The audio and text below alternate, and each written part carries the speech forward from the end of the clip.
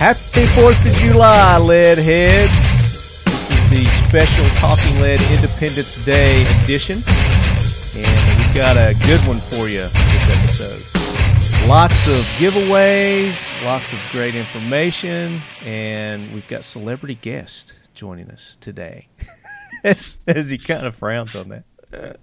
So if you didn't get a chance, make sure you go to last episode where, with all these trying times and, the stressful days, I thought it'd be a good episode to talk about mental health. And we had Mike Sodini with Walk the Talk America, who is the founder of that 2A mental health organization where they're bridging the gap between the 2A community and the mental health community.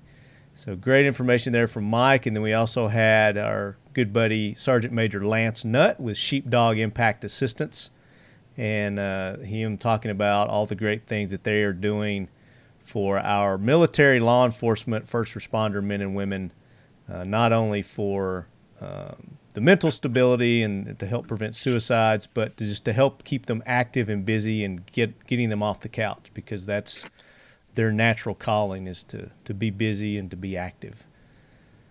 So go back, check that episode out, and then we made the announcement that we're going to be giving away that Haley Strategic flashlight. And as you're listening to this, we have given that away. So I hope you caught our live feed that we did with 212 Training Group in giving away that. And then I made the announcement that also this is the episode where we're making the announcement. Finally, we're doing the big giveaway with Mission First Tactical, Kel-Tec weapons, Buck knives, Fiocchi ammo. Am I forgetting somebody? And Talking Lead. And us, of course, and Talking Lead, where we're giving away these awesome prizes. And to help me make this big announcement and kick it off, we've brought in the man himself, David Edelman with Mission First Tactical. David? Hey, guys. So we're doing a Talking Lead and Friends giveaway for Independence Day. You can find the link for the entry form at the Talking Lead Facebook page or on any of the Facebook pages for the vendors giving stuff away. We're going to make posts on Instagram. It's going to be on our website. So you'll have several places to link in if you don't have Facebook, or if you got Instagram or you got Facebook, you don't have Instagram, whatever. We're going to make it easy. And, of course, all the participants are going to have links on their sites as well. And this is almost a month long. So we're going to kick it off July 3rd, and we are going to end it the 25th. And then we're going to make announcements for the winners that following Friday on the 31st. And there's only one winner, right? Yeah, there is only one grand prize winner. One winner is going to win all these amazing prizes. And and our guests who have not announced yet, let me go ahead and announce who our celebrity guest is this episode. It's none other than our good buddy and longtime lead head, Keith Garcia, ladies and gentlemen. Hey guys, how are you? It's a pretty low bar for celebrity day. Oh no, man. I mean, you rub elbows with the celebrities too. I mean, you're in that mix. I mean, you're making your own films and instructional videos, and you're a trainer to the stars. Well, thank you. I appreciate that. Hey, I'm excited. I want to hear the details about this giveaway. What's all in the package? Oh, here we go. David's getting ready to hit us with that right now. All right. So Kel-Tec was nice enough to donate a CP33. It's a business in the front, party in the rear pistol, 22 target pistol. Holds 33 rounds. So that's a lot of blinking fun right now. Yeah. MSRP is $475, and I'd say good luck finding one. But they can get one here in this contest. And it cost them what? Right. Cost them nothing to enter. Just a little bit of time. We made it super easy with the app. Just got to follow the links. For that pistol, Mission First created a truly one-of-a-kind handmade holster. It's an outside the waistband holster. You'll get loops and clips.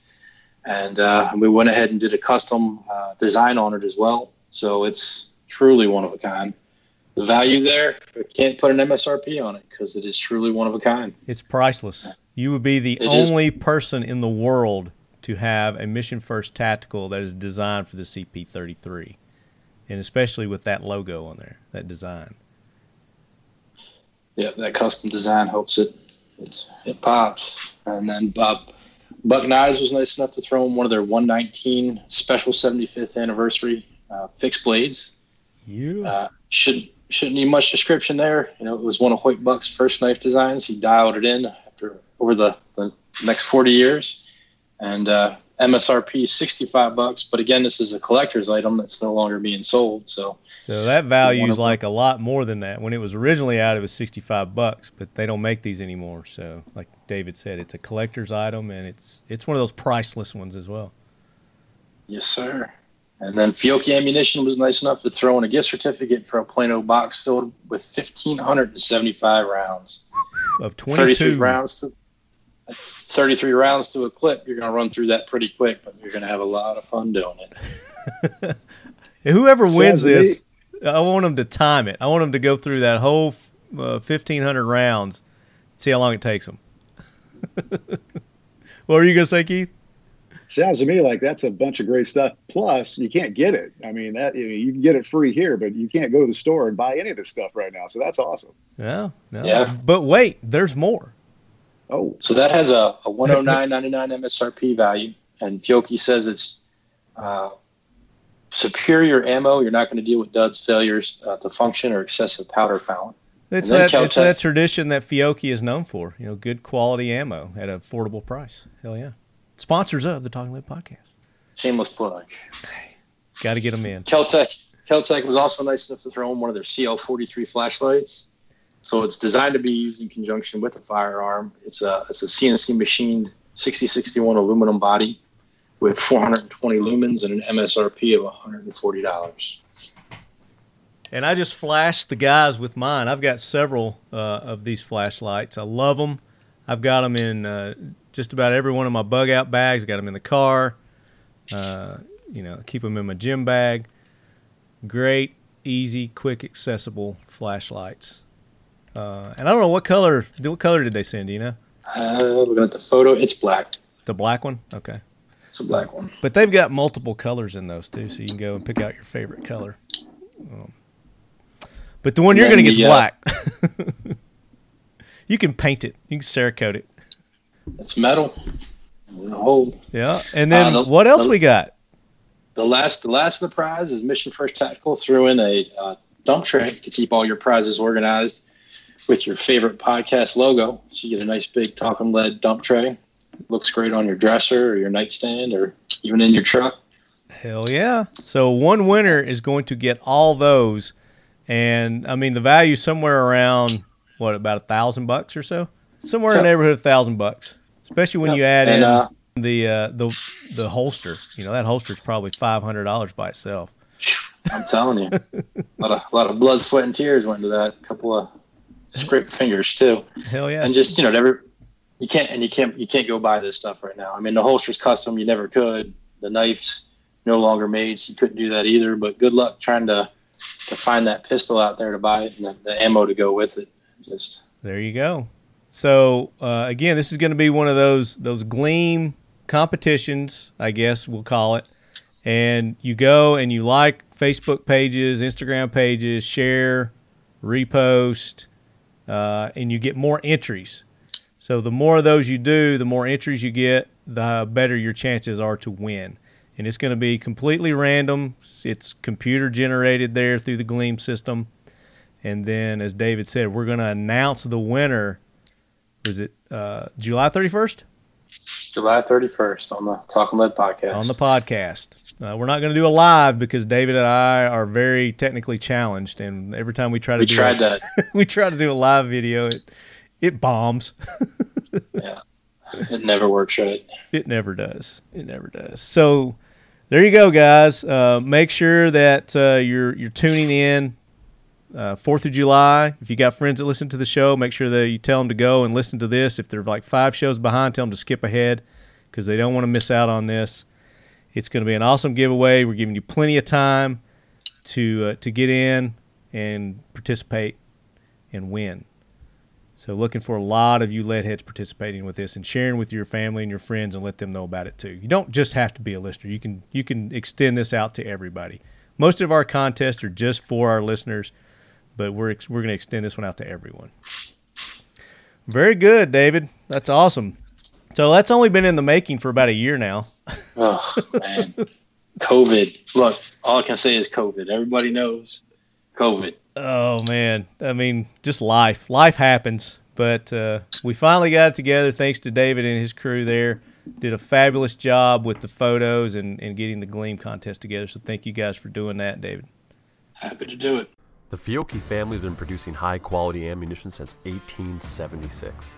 In 2020, Fiocchi's launching a full line of premium products, everything from self and home defense to the long-range categories. The Fiocchi Blue Guardian line will feature specially tuned products specifically for home and self-defense, featuring lead-free technology and the only NATO-certified zero-pollution primer in the world. Fiocchi's a proud sponsor of the Talking Lead podcast and the Leadhead Brigade. Fiocchi trains, Fiocchi protects. All right, so I think we're ready to do some jack wagons. I hear that train rolling in. So Gunny's getting antsy. He's wanting to take care of some of these jack wagons we got rolling around here. Gunny, bring that train in. Hoorah, Semper Fi, do or die, hold 'em high at 8th and I. It is time for the Talking Lead Jack Wagon of the Week, so brace yourself, baby. All right, so the train has stationed. And I think most everybody's not going to be surprised with the jack wagons that we have. And I'm going to go ahead and start with Keith. We're going to let our guest go first. It is a target-rich environment, and so I made a quick list because I didn't want to leave anybody out who really deserves it. Oh, so God forbid! If you don't mind, if you'll indulge me, yes, sir. In no particular order, Antifa, because they're all punks, and they just they'll only attack police officers because they know the police are going to use restraint. You don't see them going out there and doing anything else, and if they're challenged, they'll run away like little girls. Everyone at CNN. The mayor of New York, de Blasio, he just, they decided they're going to cut $1 billion from the police budget. And those of us who are old enough to remember the problems of the 70s and the 80s, we'll see how that goes. Oh, the mayor and the police chief in Seattle, because they're all just ridiculous, letting people take over their city. The city council in Minneapolis, who wants to actually voted to defund their police department. Again, not going to happen, not going to work. You're just going to have mass chaos. Watch the Purge series movies to see if you want to know exactly what's going to happen. I mean, if ever there was a movie that would portray what it would be without police, that's the one, right? I agree. So, but the worst one of the week, the prosecutor in St. Louis, who after even the police chief said there wouldn't be any charges against the couple who was defending their property against these unpeaceful protesters.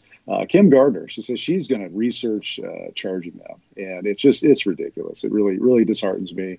When somebody comes to threaten you on your own property, you should be able to defend yourself. Absolutely, and for those who have been living under a rock, what Keith is talking about is these protesters were they were trying to find the mayor's house. Is that what it was? Yes. And it's in this posh neighborhood, gated private community, and the gates were closed. This mob, I'm going to call them, they're not protesters, it's a mob, knocked the gate down, and it's supposed to be like a security gate too. Apparently there were no security guards there. They go in, knock the gate down, and commits to tromp through this subdivision, this private gated neighborhood, and ranting and raving and hollering and hooting on their way to the mayor's house, and this couple, don't they own a law firm, I believe? Yes, they do, and they're actually representing a gentleman who's got a lawsuit against the police for excessive force. Oh, well, there you go. According to where is this at? Missouri? Yeah, St. Louis. Yeah, in St. Louis, they come out with he's got an AR-15 or an M16. I don't know what kind of rifle he's got exactly, but he comes out with a rifle, and she comes out with it looks like a freaking 380. I don't know, little pea shooter, and she's kind of holding it like she would her oven mittens or something. I don't know. It was these guys aren't. I mean, it's clear they're not demonstrating good, effective, safe firearms handling. They haven't been trained. Right. That we can all agree on. I mean, it's firearms handling was not good. But what happens when people get really scared? When people get scared, bad things happen. Yeah. And you could tell they were legitimately scared. Yeah, and so what they were doing is they were having a lunch or something out with their family out in their backyard. And then I guess they heard all this noise and this commotion of this mob storming through their subdivision. And, of course, they don't know what's going on. I mean, how are they supposed to know that these people are going to the mayor's house and not, they have no intentions of harming them or hurting them? They don't. So, they grab their firearms and they go out on their front porch and they're like, hey, we're, demonstrating we're not going to have any nonsense go on here. Well, a couple of the, I guess, protesters started antagonizing them even more. And I read somewhere where some of the mob they were armed as well. So I read that as well. Yeah, so I don't know how accurate that is.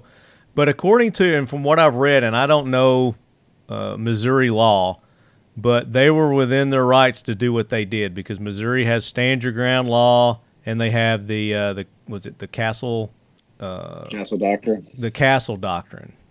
But like you said, the leftists have gotten attorneys, and they're investigating whether this couple broke any laws, and they're going to try to bring them up. And you would think with them being lawyers that they would know what their rights and how the laws work there. So. Right. When you get the prosecutor for the county telling them that they're going to research charges. Well, that's again another bit of grandstanding for because you can't resist these people. You got to just comply if they're going to come burn down your house or beat you to death. So it's just ridiculous. Based on the couple's account, police labeled the incident a case of trespassing and assault by intimidation, according to the incident summary. No other police reports were filed that night, a department spokesman told Fox News.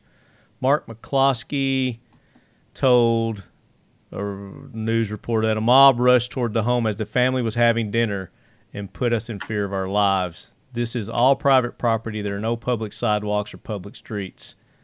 We were told that we would be killed, our home burned, and our dog killed. We were all alone facing an angry mob. So that's a quote from the McCloskeys. Or McClowskis. I don't know how you say that name. But here's another thing that disheartens me is to see the gun community battling within over this. You get the armchair commandos going in and critiquing their firearms handling and, the situation on how they would have done it if it was them and, all this bullshit. But, I mean, until it fucking happens to you, you don't know what you're going to do or how you're going to react. Obviously, if you've got training, you're gonna handle your firearms better than these people. And I'm sure that there are probably a blue dozen trainers that have reached out to them and offered free training at this point.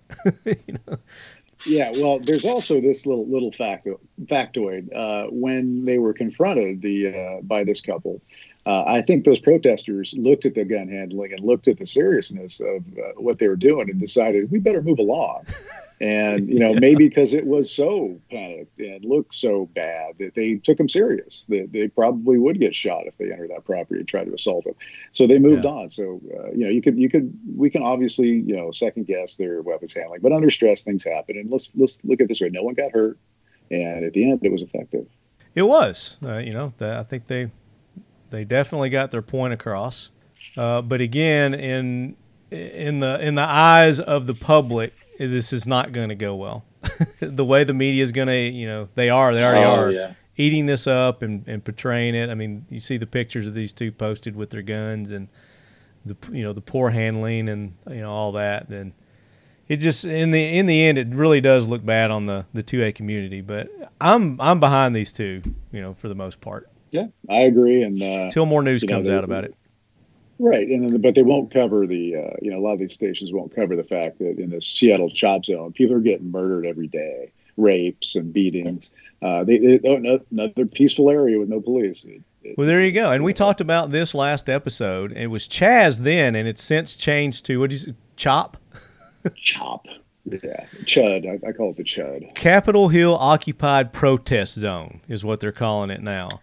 But there's good news in that, I guess. Seattle finally moved in, and they cleared out the demonstrators, is what I'm hearing here. And this is on ABC or NBC News. Seattle police officers, under orders from Mayor Jeannie Durkin, cleared demonstrators out of Capitol Hill Occupied Protest Zone, CHOP, on Wednesday. Just two days after, as Keith just stated, one person was killed and a 14-year-old boy was injured in a shooting. Police officers on bikes and on foot began dispersing the crowd at about 5 a.m. It says, I support peaceful demonstrations, Black Lives Matter, and I too want to help propel this movement forward toward meaningful exchange in our community and meaningful change in our community. But enough is enough. Our job is to protect and serve the community. So if you guys want to read more about that, you can, but it looks like they're getting a grip on this occupied zone there in Seattle and getting them out of there. So what are your thoughts on that, Keith? Should have never happened. Should have never allowed to happen. This is the U.S. and there's private businesses and residents in that area, and they were deprived of services. They were abused. Things were stolen. You know, police station was given up and then it was occupied and burned. I mean, just ridiculous on every level. Seattle should be ashamed of themselves. Whoever gave the order to abandon that substation should be ashamed of themselves because it's just ridiculous. Yeah. And look, the result is the same in the end anyway. I mean, I'm looking at an article, at least 31 arrested. So they just kind of delayed the inevitable by letting these people do what they did.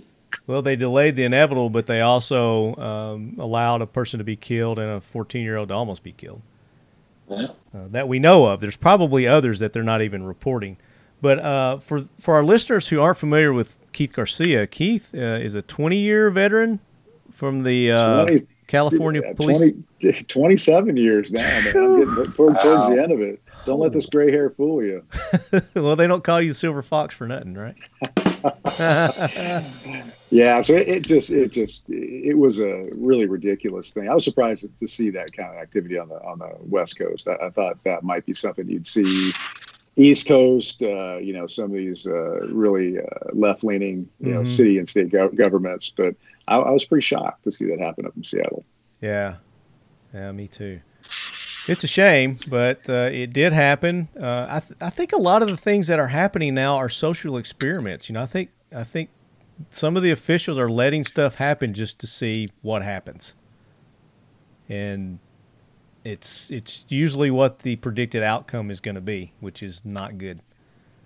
Right, and I think we all need to realize that a lot of this is happening because it's an election year. That is true. Yep. Right, it's like they almost have to justify the imagery so that they can do their job. So, I'm just sick of all the protesting and the riots and, the violence that these people are doing. I'm not going to go down that road. But anyway, it's nonstop. And there's another incident that happened in Provo, Utah, where a mob of demonstrators, protesters, whatever they're calling themselves now, were in the streets, stopping traffic, preventing people from getting to where they needed to go from point A to point B in their vehicles, and the driver of a SUV was shot by one of the protesters. And as of this reporting, the police have arrested 2 people in connection with the shooting. A 33-year-old dude, I'm not going to say their names, and a 27-year-old chick. They were taken into custody of Utah County Jail, reported on Twitter. He was accused of attempted aggravated murder, aggravated assault, rioting, and threatening the use of a weapon in a fight.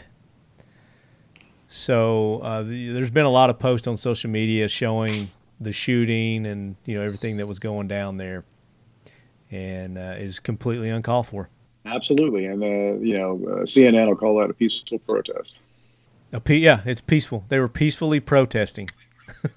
I want to remind all the listeners, Utah is a great concealed carry state, so you really need to take responsibility for your own protection. Yeah, and back to the couple in that gated community, they're calling that a peaceful protest as well. That was the furthest thing from a peaceful protest, but the media is still spinning it as a peaceful protest. Right, and you can hear in the background when they're getting threatened and they're going to kill them and kill their dog and burn down their house. That doesn't sound particularly peaceful to me. Well, when they knock down your gate, it's the peacefulness is over right there. They've illegally entered. They've destroyed public property or private property, and then they were trespassing. So it's ridiculous. All right, so lots of jack wagons there, and I'm sure that there are many more that you guys are saying, what about this person? What about this thing? Well, send them in to me, talkingled@gmail.com, because I have no way of reading and knowing about everything that's going on. So talkingled@gmail.com, send me your jack wagon nominations, and we'll make sure that we read them on the air here and give you credit.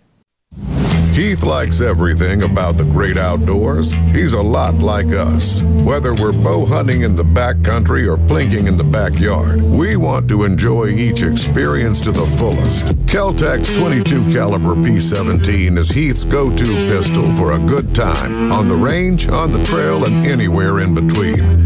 Weighing in at only 14 ounces with a full magazine, its compact size makes it easy to conceal or tuck away in a small pack, pocket, or space. It comes out of the box ready with a fiber optic front sight, a threaded barrel, a Picatinny rail, and a price point for any budget. With 3 16-round magazines, it's ready for hours of pure unadulterated enjoyment. It's easy, it's affordable, it's accurate, and it's a damn sweet marvel of plinking innovation. The Kel-Tec P17. It's more bang for less buck.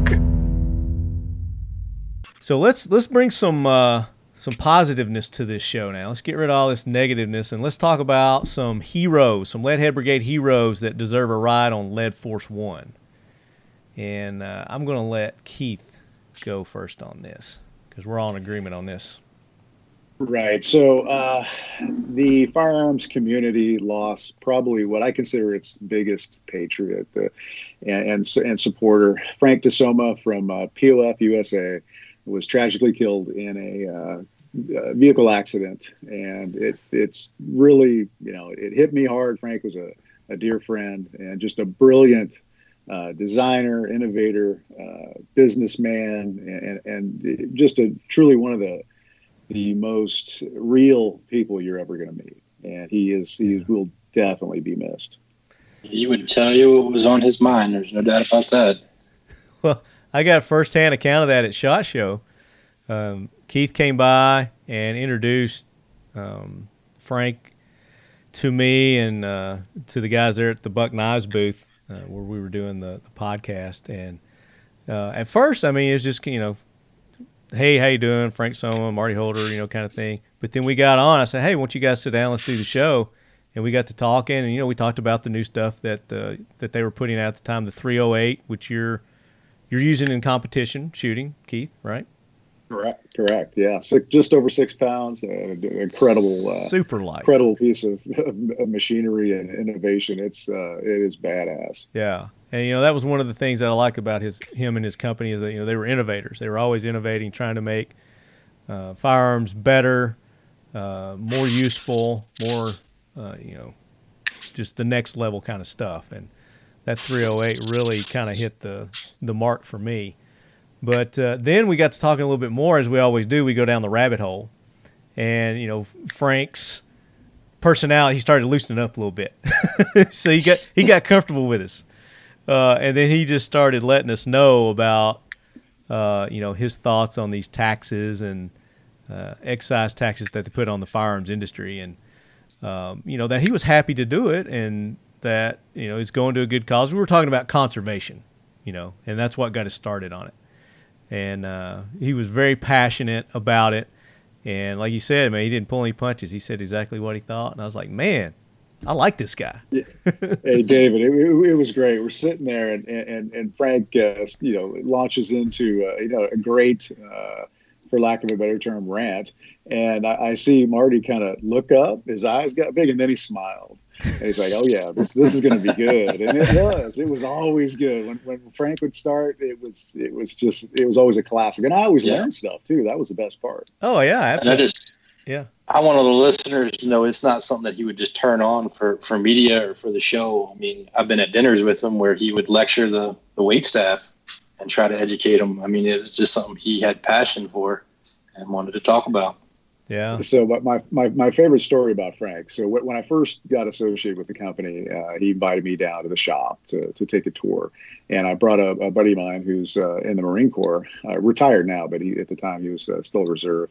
And we went in. It was just the three of us, and we were there to look at guns. But the first 30 minutes was a civics lesson and how great this country is. And I'm literally, by the end of 30 minutes, I've learned a ton, and I'm sweating because my brain's hurting. I'm trying to keep up with Frank and everything he's telling me.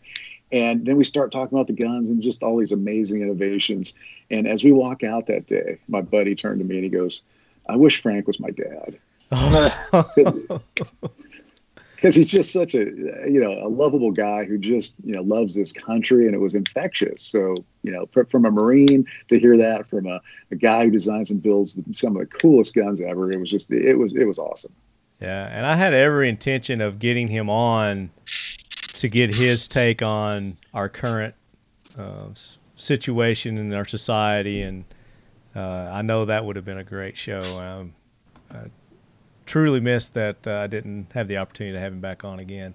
But if you guys want to go back and hear that interview that we did with him at SHOT Show, it's on episode 338, and we've got some other ones in there too. But just listen through that, and then we've got the Frank interview there with Keith and Frank, and it's, like I said, it's a doozy, man. You're definitely going to love it. So yeah, very worthy of Lead Force One. We're just going to let him pilot it. He's going to be the pilot of Lead Force One. He's just going to take over Lead Force One there. I can't really top that, as far as news, what I've heard in the news lately. It's just all been this negative stuff. So if you guys got anybody else you think is very deserving of a ride on the Lead Force One? I'd leave it with Frank. I think that's a good one. Yeah, you know what? I think the President Donald Trump would be in the co-pilot seat right now because he seems to be the only one standing up for us. That's true. I mean, he's out there standing up against these leftists, and I mean, he's taking it on the chin left and right. Anybody else probably would have, caved from a heart attack or something by now. I mean, this man's inhuman. He thrives on on all this personal attacks on him and his family and everything, but he just seems to get stronger and stronger, and it just stokes his fire. I agree. He's inhuman. He's an alien. And isn't that something? Here's my theory on all this. Here's my theory on the COVID and these riots and everything. Like, prior to this, wasn't there a government announcement that they acknowledge that aliens exist or UFOs exist? UFOs, yep. I think this is a cover-up for that. That's no. I think more likely it's a distraction from these indictments that are coming down. Yeah, political, like you said, Department of Justice, election year. Yeah, coming down the pike. The Hillary indictments. Hillary-gate, Obama-gate. The past administration and all their interesting uses of government entities to spy on and kind of, more or less try and have a coup of our current administration. I think Bill Barr is actually doing some good work, and the investigator, the gentleman from Connecticut who's heading up that investigation, I think we'll see some interesting stuff come out of that. I'm hopeful that people will held account for some of the crazy stuff they've done. Yeah, that'd be great. I mean, that's always the hope. Founded in 2012, IWI US is the USA-based subsidiary of Israel Weapon Industries Limited of Ramat Hasharon, Israel. The IWI US line of products includes the Tavor X95, the Uzi Pro pistol and SMG, the Galil Ace line of firearms, and the belt-fed Negev line of light machine guns. IWI's mission is to bring the highest quality firearms with real world-proven reliability to the U.S. commercial and law enforcement market. IWI US are proud sponsors of the Talking Lead AK Corner and the Lead Head Brigade. Check us out at www.iwi.us and on social media under IWI US. All right, let's move on. We got some great announcements from Keith that we want to make right now. Like I said, Keith's been making some videos. He's been on the other side of the camera these days, and it's with Panteao Productions. I know a lot of our lead heads are members of that and watch those videos and subscribe to that. I actually got to do a little bit of it over the last week, and those videos are very high quality. Good subjects, good topics that they put out. And I watched one on precision rifles. But I'm looking forward to yours that are coming out. So let's talk about the 2 videos that you've got coming out, Keith. Okay, so the concept behind the first one that I filmed was how to train for 3-gun. And the reason we went and did it, I flew to South Carolina in March because that was, the big kickoff of this whole COVID shelter-in-place stuff. And I thought, this would be a good time to give somebody some content that they could use at home in dry fire. I mean, it's pretty well accepted that dry fire is going to help you get better.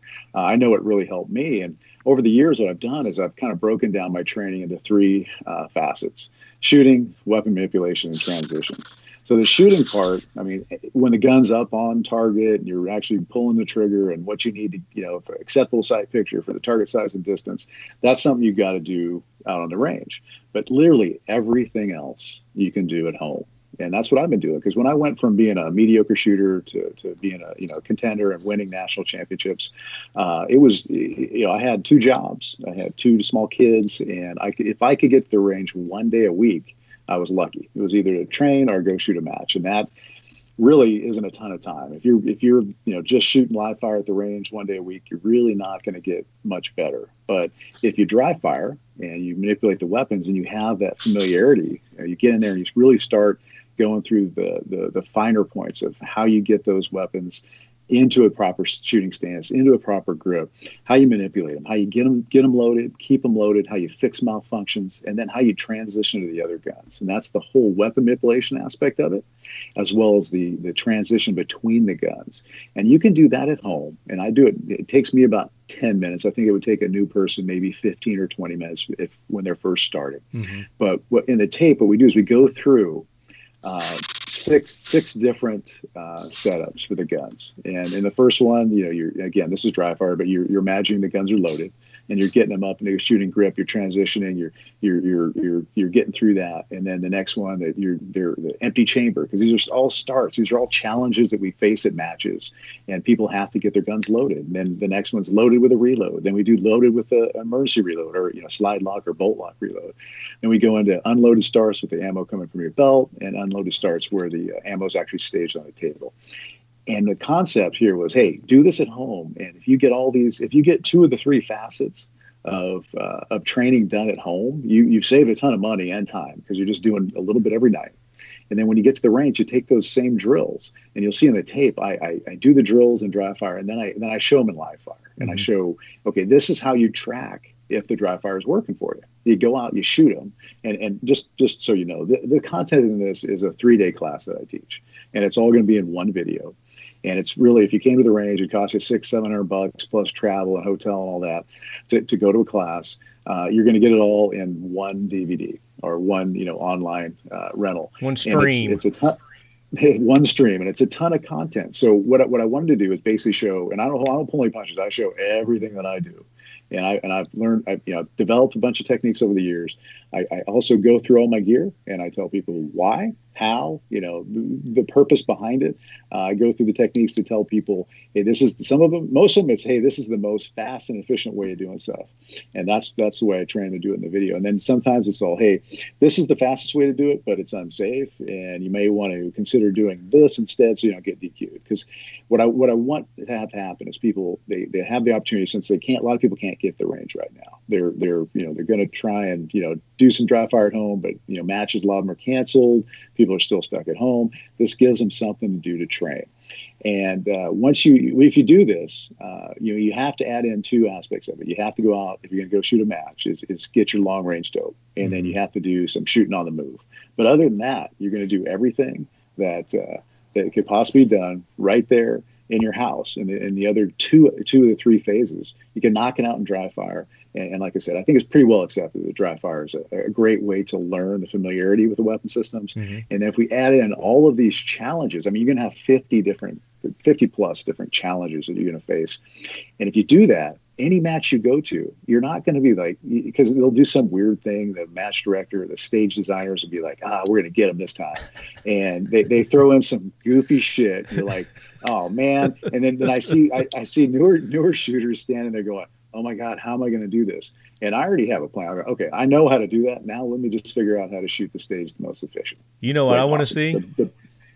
I want to see one. So on Netflix, there's this new show out. It's called The Floor is Lava.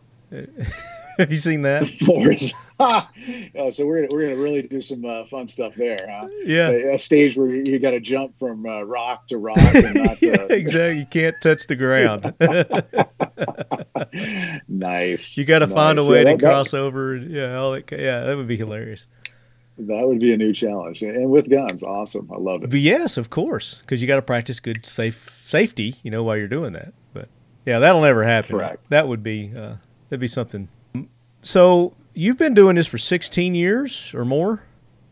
Yeah, 3-gun competitions for about 15 years, and then I've been a police officer for about 27, 28 years now, and so I did that, went to the academy, got on our SWAT team, was a team leader for 10 years, did SWAT competitions, did handgun competitions, got where I was shooting on the super squad for a few years, became a grandmaster, and then I got hooked on 3-gun, and it's it's 3 times the fun because you got 3 guns, right? No doubt. Yeah. And just a ton more challenges, and pistol shooting is great, and there's a lot of pistol shooters, and most of them have a rifle in their safe, and maybe the shotgun's kind of the biggest thing that keeps people from jumping in. And years ago, when we were loading our shells one at a time in the shotgun, there was only about 3 or 4 of us who could do it and do it well. And that was kind of cool because then you knew you'd be top 3 or 4 at any match because you're the only guys who could load the shotgun. But then quad loading came in, and we're talking 2010, 11, 12, somewhere in there. Most people were converting over, and it's made it so much easier. It really is easy. Now talk about the difference between quad loading and the old style. So the old style, we'd be holding these shells and we'd be feeding them in one at a time from the bottom, and you really had to have a lot of dexterity, and if your hands were bigger, you had an advantage. With quad loading, you're literally holding all 4 shells, and they're going in, 2 at a time. You're just pushing with your whole hand. It's much easier. You're using a lot more muscle. You don't have to use your thumb only basically to push it in. You're using your whole forehand and arm, and some people are getting the shoulder into it, and it makes it 100% easier and more efficient. It's not anything that the manufacturers did to change the gun. It's just a technique of loading that someone brilliant came up with, and like, hey. Correct. Somebody brilliant came up with it, and that's in dispute. I had nothing to do with it. In fact, I was mad that it happened because I could load the shotgun the other way, and I had to switch over. There's a couple of us who were holding out. A couple of the top guys at the time, me, Taryn Butler, Daniel Horner. We're like, we don't need that. We're still the best at this. Right. And then I remember the day I knew I had to change. I was at a match. I was shooting with Daniel when he was with the AMU, and we were in Vegas, and there was this rickety like a rope bridge, and he had switched over to quad loading. And, floor is lava. Right. And so he goes across this bridge and it's rickety and bouncing up and down and loads like 12 rounds in 3 seconds and gets to the other end. And my jaw dropped. I'm like, so now I got to go home in the off season and figure this out. Damn it, man. Yeah, right. It worked out. I'm pretty darn efficient at it now. I've got a bunch of good tips in the video on how to do it. You are more than proficient at it. I would say that you are an expert at it, definitely. Thank you. I appreciate that. And so the shotgun is one of the 3 phases, and you got to be proficient in all 3 phases. And we went through that, everything in the video. I was there for 2 days filming, 8-10 hours a day. And I've seen the rough cuts, and it looks good, and it should be out. And this is going to air on July 4th. Is that correct? Yeah, this is coming out the 3rd, actually. Oh, the 3rd. Okay. Friday. So on July 4th is the tentative release day for the 3-gun video. And right now, I think it's a 20 or 30% off Panteao.com. They're going to have a 4th of July special. So if you want to do some dry firing at home, really learn the ins and outs of weapon manipulation and transition between the guns, it's stuff that people kind of overlook.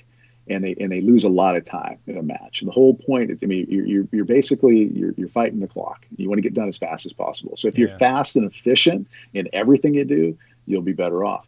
And you can dry fire those drills at home.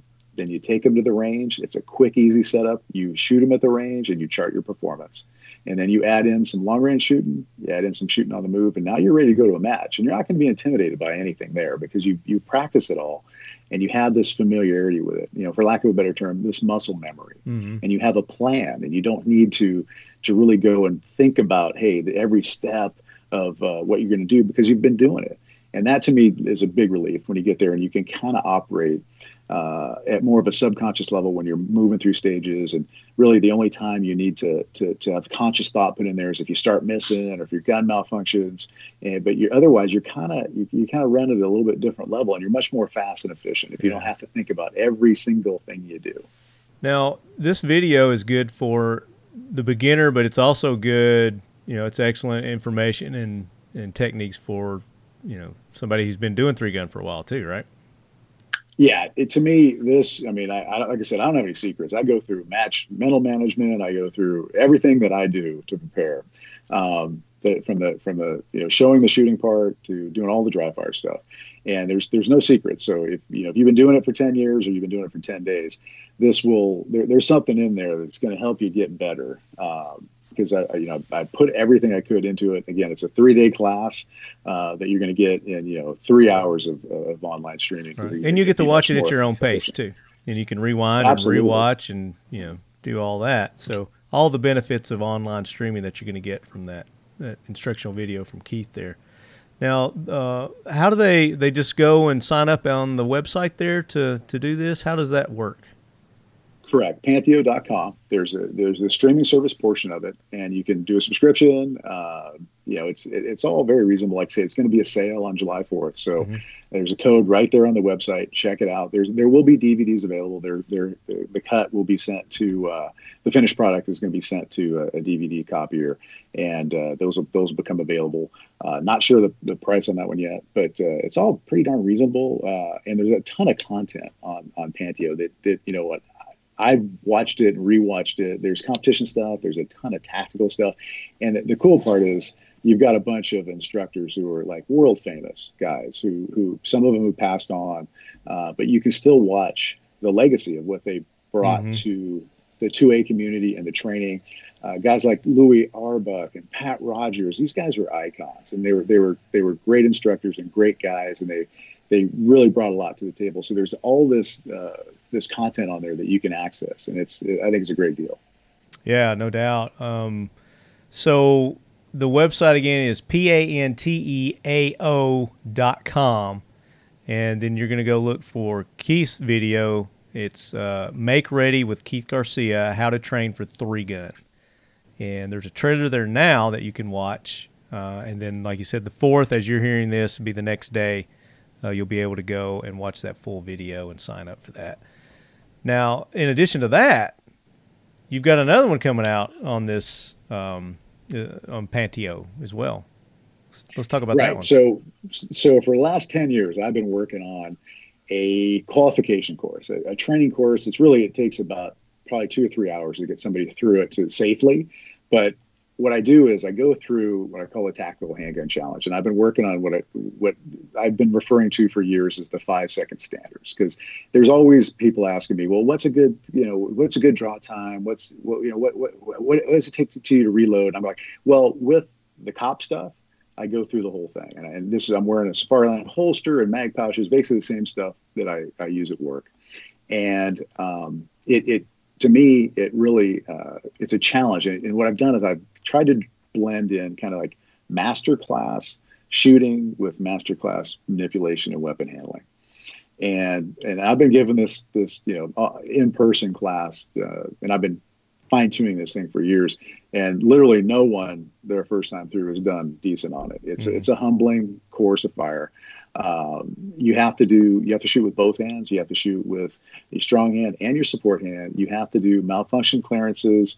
You have to keep that gun running from, the slide lock reloads. You've got to do, like, for instance, how many people can actually do a malfunction clearance with their support hand only of a double feed in under 5 seconds.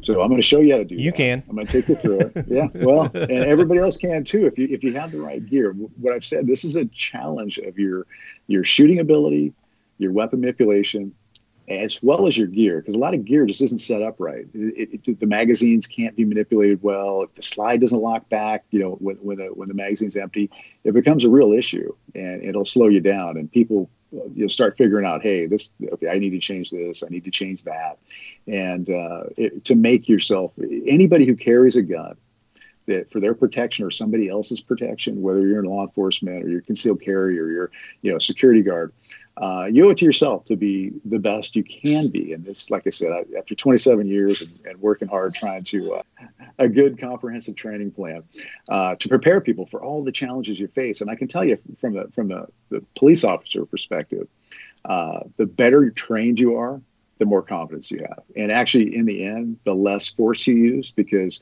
people see that you're prepared. And it's the same thing with concealed carry. If you look in somebody's eyes, if you see the way they move, the way they carry themselves, they're not scared, the tone of their voice, all of that confidence comes out, and you're actually less likely to have to use force if you're prepared to do it, if you're adequately prepared to do it, or if you're, really, at the master class level. So I was happy they brought out some cameras that they were going to use on a video shoot, and they were actually cinema quality cameras for this shoot.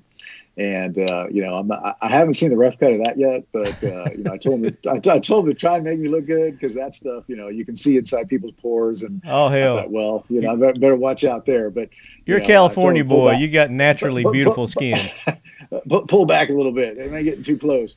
But I think it's going to go great. I really enjoyed it, and I got not to say got lucky, but I rarely score 100 points on this thing because it's very, very challenging. And I tell people, start it at 5 yards, and once you can get above 90, move back to 10.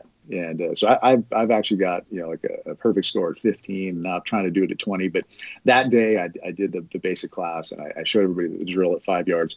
And I was fortunate enough to shoot 100%, which, well, yeah, because I'm going to be honest with you, it's tough, and everything has to be just right. And when you're doing these video shoots, you're out there for hours talking about gear, getting the cameras right, exhausting. The sound guy. Yeah. The wind's blowing. Oh, there's a plane overhead. Stop. And then it's like, okay, hey, shoot to 100% of your ability and don't mess up. Go. And I said, oh, okay. And then once in a while, it all comes together. And I was very happy, very fortunate that it worked out. And I think it's going to be really cool. And like I said, anybody who really wants to see where you're at, I mean, it's, you don't have to be the best shooter in the world to view the tape, but you could improve and be better. And this at is for anyone, better at shooting. Whether they're civilian shooter, competition shooter, law enforcement, military. So this is good for everyone.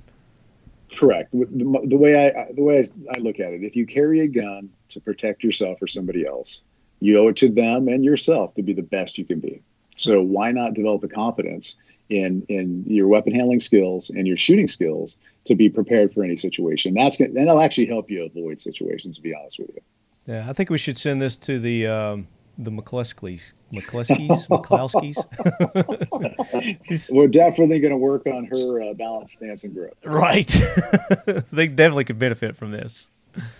Very good. Now, I've got just some three-gun in general questions. I've been beating around the bush for years now to go do a competition, and I just, for whatever reason, I've been reluctant, and I haven't done it. What advice would you give someone like myself who's, really wanted to get into it, but just for whatever reason, excuse after excuse, haven't gone out and done it? Here's the thing. The three gunners, there's so much going on at three-gun matches that people tend to be a lot more welcoming and, inviting and helpful. If you go to a pistol match, I think everybody's kind of wrapped up in their own bubble, and not a lot of people are going to, just step up and say, hey, let me help you out. 3-gun is totally different. And I've seen this at the highest levels. I mean, I'm shooting with the Super Squad at the national championship, and we're sharing stage plans. And you don't see that in the Super Squad for the pistol matches, at least in my experience. Right. So it's very inviting. And everybody knows you got to deal with so many things that people want to help each other. And I've seen people loan people guns who've had, problems, just do all kinds of stuff. Gear. Oh, hey, I need some ammo. And they just go to their bag and grab it. And that's one thing I really like about the 3-gun community. So don't be intimidated by it. A lot of clubs, what they'll do is before you come shoot a match, they'll want you to, my club personally, they'll come out and say, okay, we want you to do a half-day class so we can show you all the safety stuff. Because that's really the most important part. You got to go through it safe. And when you're dealing with 3 guns and, the aspect of, hey, how to abandon them and how to move around them and how to, recognize where the 180 is, it gets pretty complicated. So I would say, hey, go out to like an intro class or just go out with somebody who's experienced who can guide you through it. And I'd be happy to do it. You come into a match where I'm at and I'll coach you through every stage. You can even use my guns. Oh, well, look at there. How can I turn that down? Shit. Right? Now I have no excuses. So speaking of matches, are matches kicking back up now across the country? Yes, they are. Luckily, right before COVID really, started shutting things down, we all went to Phoenix and we shot the Mystery Mountain match because we didn't know if we'd shoot another match this year. And that was back in March, and they had already put the match on the ground, so they weren't going to cancel it, which I totally understand. I mean, you've got a huge outlay of funds there, and the prize table, and everybody's already traveled, so they had us socially distanced from each other and shoot the match, which was kind of funny because I'm sure there was no outbreak from us getting together there. No. So we did that. The gunpowder will kill any COVID anyway, So. We're outside in Arizona, right? So it's not flying through the air. And then we had about 2 months off where literally nothing was going on. And now in the end of June, we started back up, took a couple trips to Florida to shoot the USPSA 3-gun or multi-gun nationals, as well as the pistol caliber carbine nationals this past week. And now we've got matches kind of popping back up, and that's good.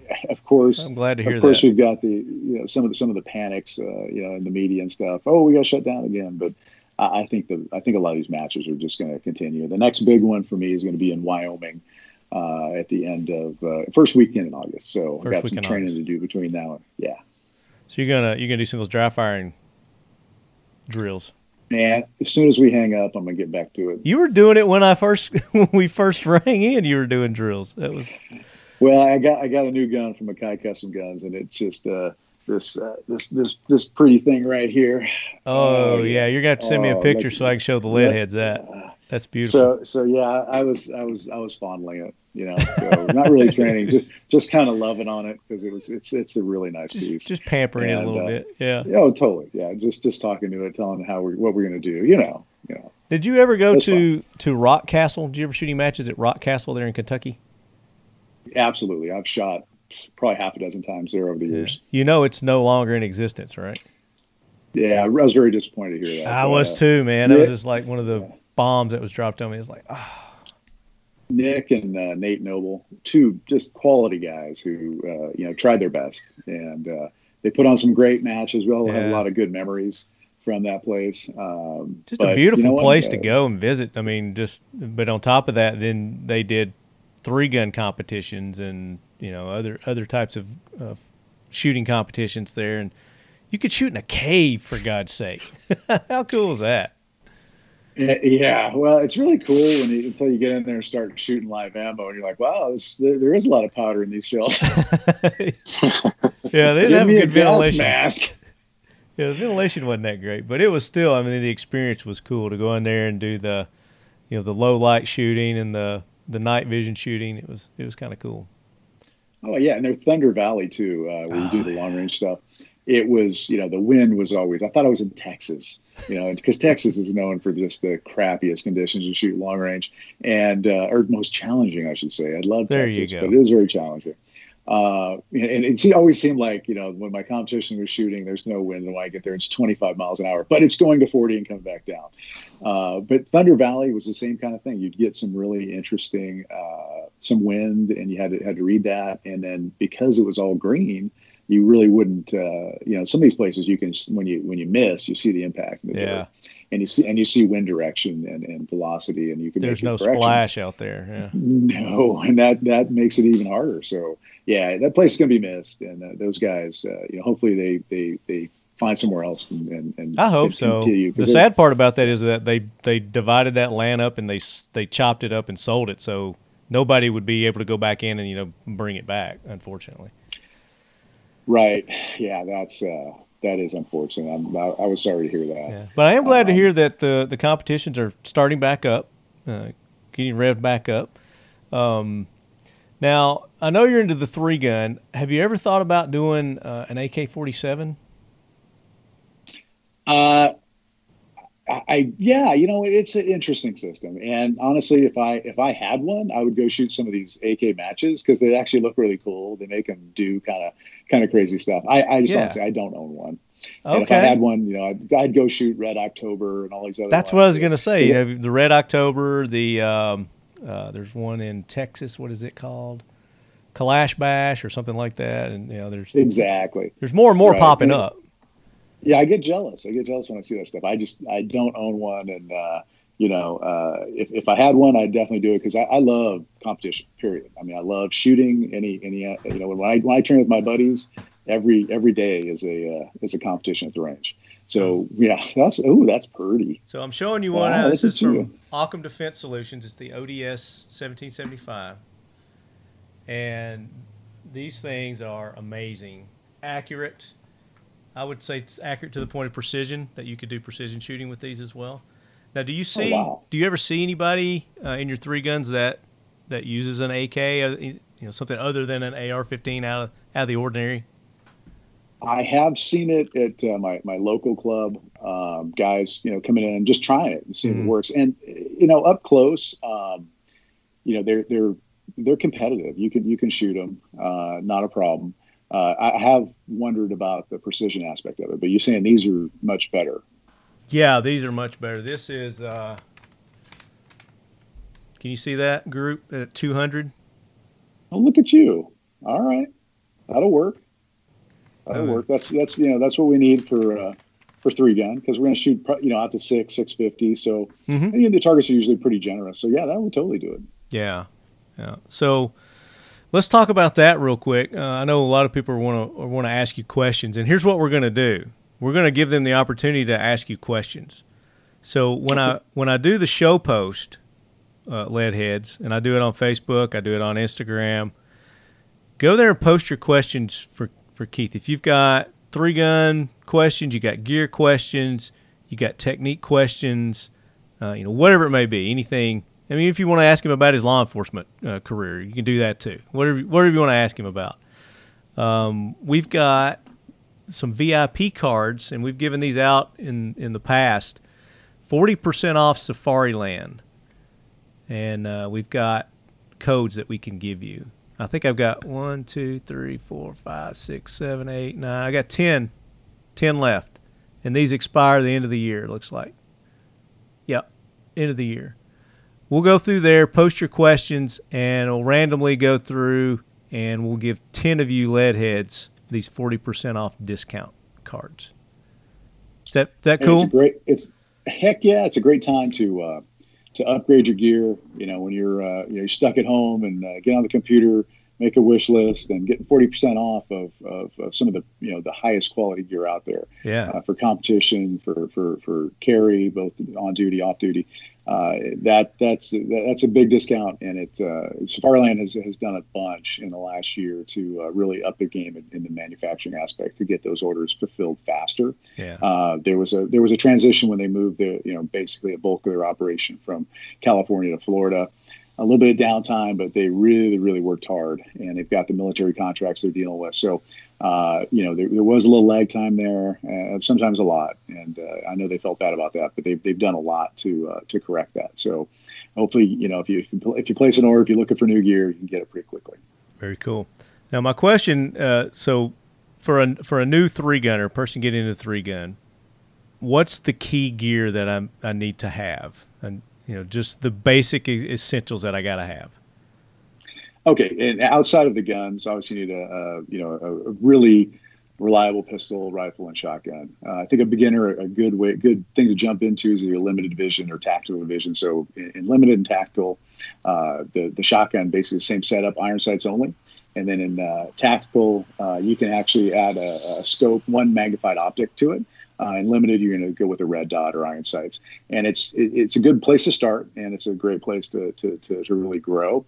But outside of that, what you need in terms of gear, for me, the most essential part is a belt with the ELS system from Safariland. So I've got all these ELS clips, these little clips that will accept, the female parts on your belt, and you can clip and put on and remove the different gear pouches. So, you need a great holster that's going to retain your gun, and a QLS, and you can take that off when you're not using it. And then the ELS system, I can clip on a mag pouch for a rifle, for pistol, my shotgun caddies for reloading shotgun. And if I'm shooting all shotgun stage, I just take everything else off. I don't need it. So it's customizable. You can customize it to whatever you're doing. Once you get it set up, you don't have to take your belt off between stages. And that's when we all started. You had to you take your belt off and you'd pull all your stuff off because you're going to go shoot long range. You don't want to have your caddies on there because you're going to lay on them and break them, or you're going to be uncomfortable. So you take everything off and then you put everything back on. It was a pain. And now with the ELS system, it's the most small and compact system of all the ones that allow you to kind of change your gear around. Mm-hmm. So it's really effective. And what it does is between stages, there's a lot going on, right? You need a good stage plan. You need help and reset when you're when other people are shooting. You don't want to worry a lot about your gear. You want to have the belt on. You pull off a couple pouches, you swap them out for other ones, and now you're helping reset and you're getting ready for your stage plan for when you shoot. It just makes you more efficient in between stages when you're getting ready to shoot, and it takes some of the stress off because again, sometimes there's a lot of stuff going on. Right. Now, practicing is another, I think, probably issue that some people will run into, because a lot of the ranges won't allow you to do that kind of shooting at certain ranges across the country. The dry firing, obviously, that's a good way to practice, but until you actually get into the recoil and the actual shooting and running, you gotta apply all that. What are suggestions on that? So you can dry fire movement as well. So the tape that we were talking about earlier will take you through all the dry fire. You're kind of a little bit static. You're moving between the guns, but you can add in movement with all the guns as well as loading while you're moving and dry fire, and that's effective as well because you're just looking to keep those sights level, drive them to a target, and then drive them to another target. And you're going to see and in fact, I think dry fire is better for you because you can actually see where the sights are at, and when you pull the trigger, where the sights really where you want them to be. A lot of times when you're shooting with live ammo, especially new shooters, they get that gun on target, and the sight may look good, right before they pull the trigger, but the results on target are very different because of their trigger management and the grip on the gun. So dry fire kind of tells your subconscious brain it's okay to have that little bomb in front of your face, and because it's not going off. We all have issues with basically a little bomb going off in front of your face. You get concussion, you get blast, you get sound. So those things all will add up to in the end. If all you do is live fire, trust me, your subconscious every time you pull the trigger is saying, "I don't like that. I don't like that. I don't like that." And it starts actually getting worse. You may, and I've done this a ton of time with new shooters. I have them dry fire for about 30 minutes, just really getting into it, dry firing, and then I say, "Okay, I'm going to load your gun." And I take the gun, I load it, and I just load one round. And I say, "Okay." Do you tell them you put one round? No. You don't tell one round, then right after I put a dummy round in. Oh, okay. And they come up and they fire a perfect shot. That's right, exactly where they've been dry firing. Oh. I say, "Okay, now fire another one," and you see the most hellacious, just trigger jerk, anticipation, gun comes down, low left for, because all this stuff is now, oh, wait a minute, all came down to reality of, hey, this gun just blew up in front of my face. Now your subconscious is raising hell with your conscious mind. And it all comes, it then becomes a problem. I say, okay, now you saw what happened there. We're going to dry fire for another half an hour before I let you shoot one round. And we do that. What happens is all those repetitions start building up, and your subconscious muscle mind memory, right. And your subconscious doesn't then think it's a bad thing. It thinks, oh, there's nothing wrong with pulling the trigger. I see the sights. I pull the trigger. Oh, it's no problem. And then, eventually you don't have to worry about that anticipation issue, because your subconscious mind is good with your shooting, because you've done so much of it in dry fire that, it isn't trying to take over. It isn't causing these big movements of the gun. You're not having this pre-ignition dip that's really causing you to miss the target. Very good. So first step, guys, would be, if you're looking to get into the 3-gun competition shooting, is go to Panteao Productions. And this 4th of July, you can get that video from Keith. And what's the name of that video again? It's How to Train for 3-Gun. How to Train for 3-Gun. Keith Garcia, How to Train for 3-Gun, right there. And then when's the release of the other one, did you say? That should be in August, either end of July, first part of August. Okay, the Tactical Handgun Challenge. And we'll give you guys a heads up when that has been released, so that you can be looking for that one as well. But great information there, man. And we've talked about it a little bit on some episodes prior during this COVID time. This is the perfect time to get your dry firing in. Practice your dry firing. But any time is a good time for that, is what you're telling us. So can't do too much dry fire training. Correct. I mean, I think it's pretty well accepted now that is the most efficient way. It's free, right? All you're doing is putting in your time. And yeah. And when I break it down in the video, I'm going to show you, hey, it's only going to take you 10, 15 minutes a night, and just have a table set up in the garage or wherever with a safe backstop. And, we're not going to use any live ammo, and we're going to do it safely. And you can really get through it fast and efficiently, and just build up that muscle memory, for lack of a better term, and familiarity with the guns and how to mount them properly. And you'll be way ahead when you get to the range. There you go. Very good. And again, that website is panteao.com, and that's where you can go. And like Keith said, there's going to be a little discount code that'll pop up on their website that you can use to get a nice big fat Independence Day discount on their services there at Panteao. Does that, once you subscribe there, does it just give you access to all the videos and whatnot, and then you can just put them in your cart and get the ones you want? One of two ways. You can either buy specific ones, or you can do a subscription and have access to everything. Okay, there you go. I like that. That's a good option. And then also, you guys can go and find Keith on the social medias, on Facebook, on Instagram. Are you on YouTube also? I am, but you know what? I need to. I had lost the access to that one because I forgot the.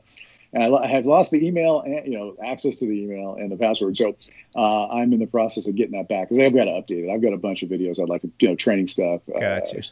Pieces from this training video to kind of put on there and show people what it's all about. Yeah. And I will work on that in the next week and get some stuff up there, some new content. Gotcha. What's the Facebook and Instagram where they can get you? For Facebook, it's just Keith Garcia, and then Instagram is Keith Garcia 3-Gun. Very good. And like I said, don't forget, post your questions on the show post that I do for this episode for Keith, and you'll be eligible to receive one of the Safariland 40% off discount codes that I've got here. I've got 10 of those that I'll hook you lead heads up with. I think I've given out well over 100 of these in the past. I mean, you've hooked us up in the past with these big time, and they go quick. I've just been like giving them out. I was like, first come, first serve, who wants them? But we're going to make you earn these.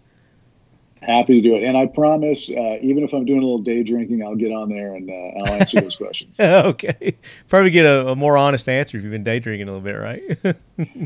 It tends to do that. Yeah. So as soon as we get off here, I'm going to start my 4th of July celebration a little bit earlier. We're headed to Michigan to go visit a buddy up there. Nice. David, unfortunately, had to drop off, but he had a big announcement, too, that he wanted to let you guys know about. Mission First Tactical has come out with some new They're tumblers, cups, kind of things. You know, kind of like our 300th episode edition Talking Leadys that we came out with, but they've got them in like smoke grenade shapes. They're pretty cool. So if you go to their website, Mission First Tactical, and go under their drinkware, they've got an M18 red smoke evac tumbler. They've got a 155 millimeter M107 howitzer tumbler. They've got a M7A3 Riot CS tumbler. And then they've got some of their other ones. They've got a Punisher. They've got a DCA. They've got a, I don't know, some kind of logo one there. It's pretty cool. But go to their website, check out those tumblers, and you can use the discount code works on these also, the Talking Lead discount code.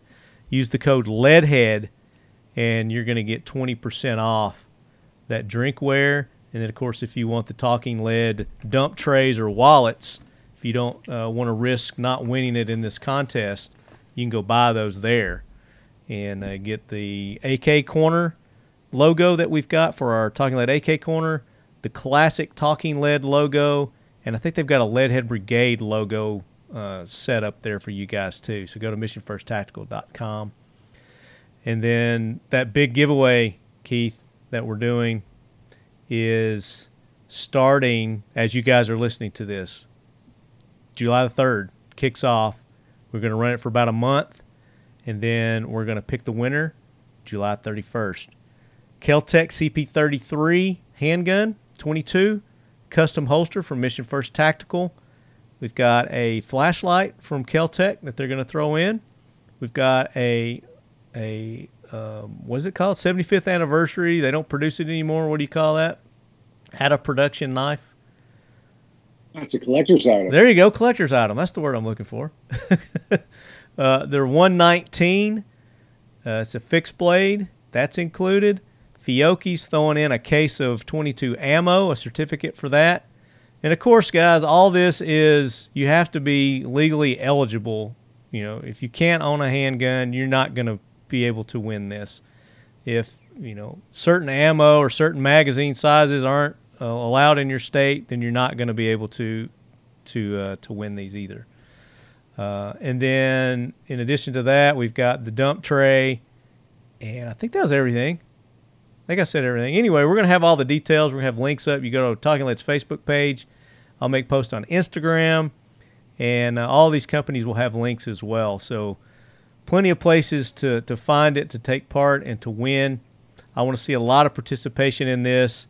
The more participation that we have, the better the chance that we'll have another giveaway coming up after this one. So I can tell you, I'm definitely going to jump in on that. That's a really cool package, and thank you to those sponsors, because that's good stuff. And I want everybody to know this is not a fix when I win. It's all legit. It's not a fix when you win. And it is. It's completely random. And, you know, we do it through that Gleam system, and it's completely automated system. The more that you go and take part in liking Facebook pages and Instagram pages and sharing and doing all that, the more entries that you're going to get, your better, you know, betters your chances of winning. So I'm uneligible, but you're not. You definitely can enter, Keith. Because none of these people. No, I will. None of these people sponsor you, right?